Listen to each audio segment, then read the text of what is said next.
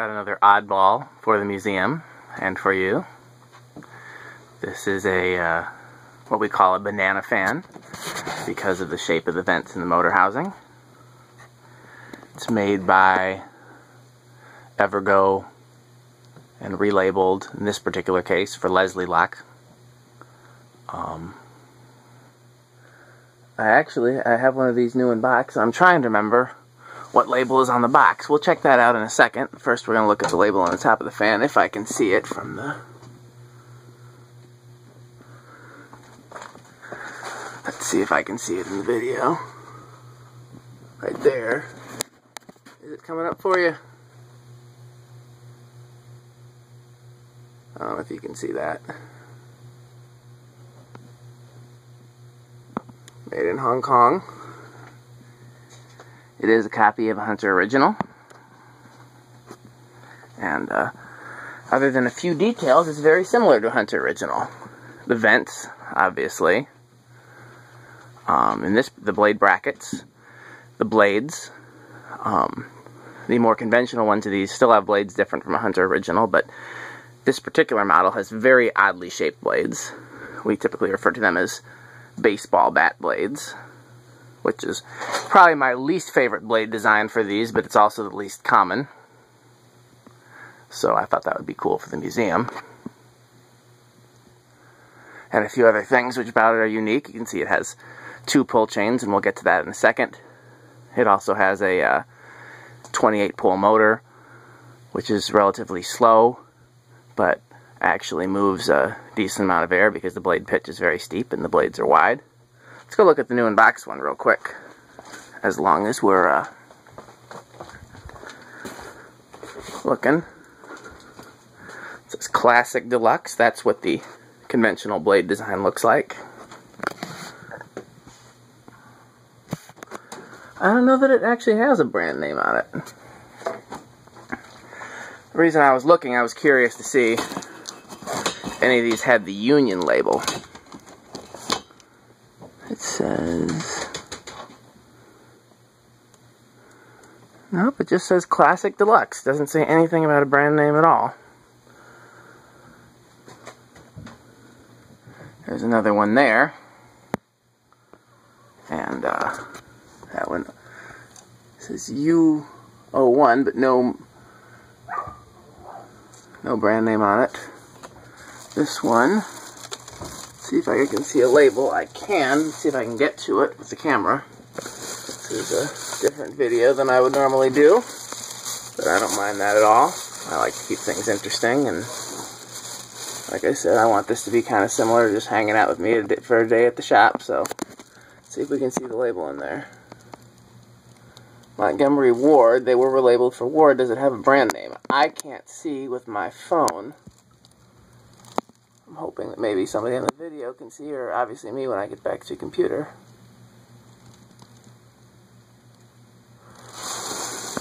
I'm going to try to grab a chair, if I have one. I keep a lot of chairs around here, but I also have a ton of stuff piled around because I've been gathering fans for the museum. So let's see if I can see anything on here that will help us out. That one says Evergo as well. So maybe none of these were made in the Union factory. Per what I've been told,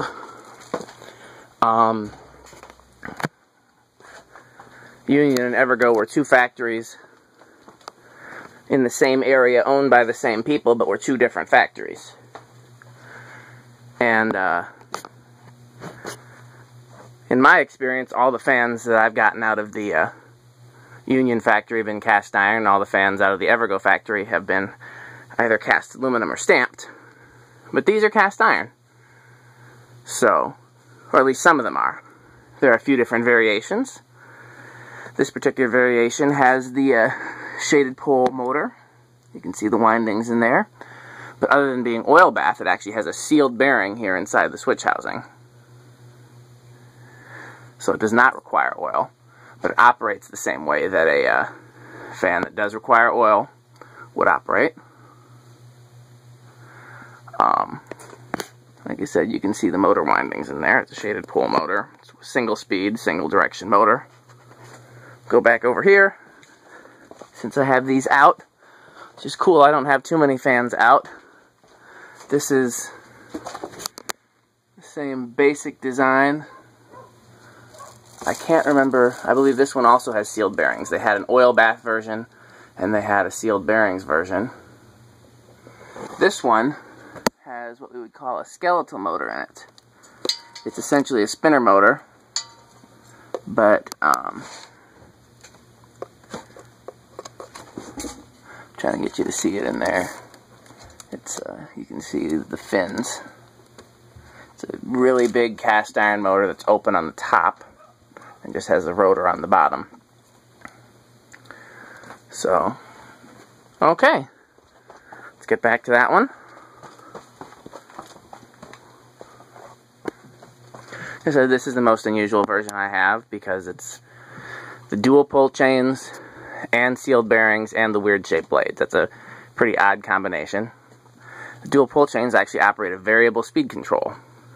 You pull it and it starts out on high, and as you pull it, now it's a little slower, now it's a little slower, now it's a little slower, now it's a little slower, and you keep on going till you get all the way to low. It's pretty cool. You could actually have a long pull chain on both of them and then be able to change the speeds on the fan from a great distance below and still be variable speed. As far as I know, this is the only fan that has this design.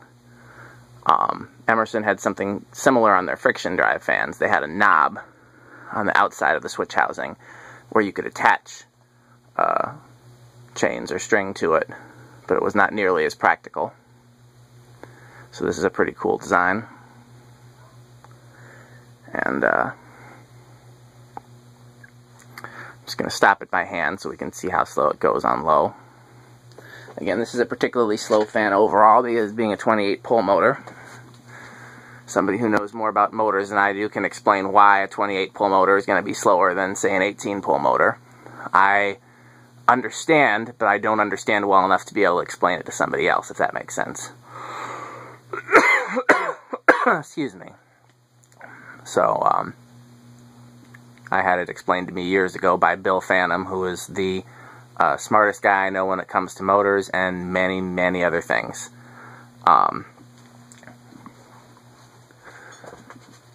So, it's a nice low speed. This fan is particularly quiet. The other one like this that you saw over there is a lot noisier. It buzzes quite a bit with the variable speed control.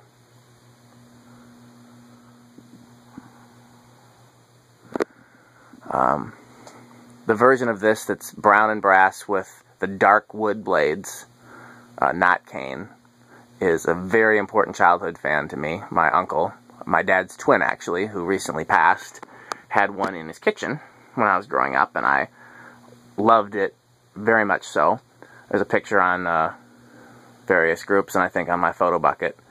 It was, like I said, brown and polished brass with dark wood blades, 3-light tulip kit, and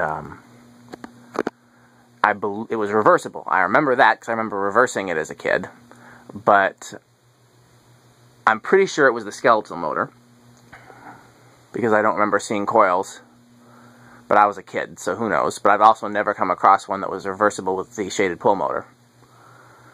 I'd always asked him to give it to me when he moved, and I guess he didn't realize that I was serious because I was very young, and he did move and leave it behind. And coincidentally, the house he moved into after that had the shaded pole version with the cane blades. They were pretty common around here because Menards sold them. That's where my uncle got the first one. He went to Menards and bought it, and some Menards locations even had them in the snack bars. And the one that was in his second house came from Montgomery Ward, which was also popular in that area. They were in St. Paul. I can't remember if I mentioned that already. So, let's keep going with the video. Done a lot of talking today. But that's fine. You guys can learn things whether you want to or not. Slow speed.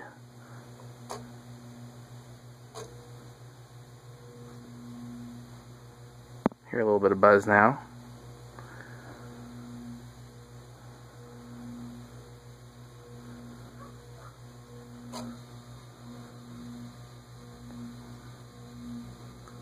It's not silent, but not outrageously loud.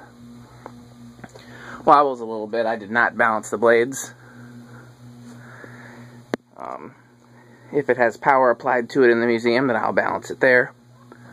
If it does not, then I probably won't balance it at all. These blade arms are very, very brittle, and I don't want to risk breaking them if I don't have to.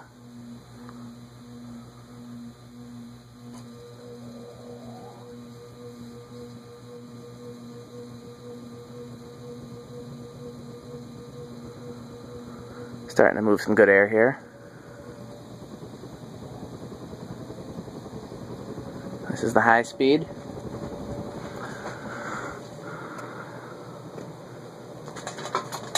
I believe they're all 28 pole as far as the shaded pole versions, but the version in my uncle's second house that was Montgomery Ward that was a shaded pole and oil bath went slower than this on high.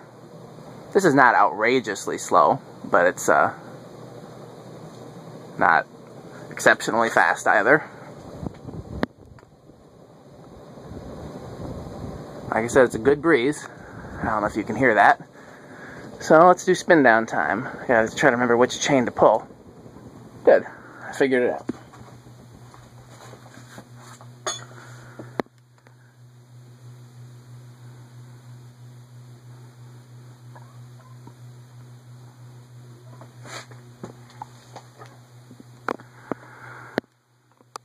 For years I thought about putting this fan in my parents' kitchen. What I would have done is I have a set of regular white blades, and at least I thought I have a set of regular white blades, and I would have put those on it because I really don't like these. I would have loved to have swapped the bottom plate and the blade arms out for brass. I had a white and brass version. I could not find a brass bottom plate, and I wasn't wild about doing it with solid white, so that's why that never happened. But this was a contender for the kitchen. The moss that's there now that a lot of you guys are familiar with, I like it. My parents like it. Not that they're picky. They really don't notice one fan versus the other as long as they work well. Paint's peeling on this one, as you can see. Evergo had some pretty bad factory paint jobs. Well, as you can see, it stopped. Thanks for watching.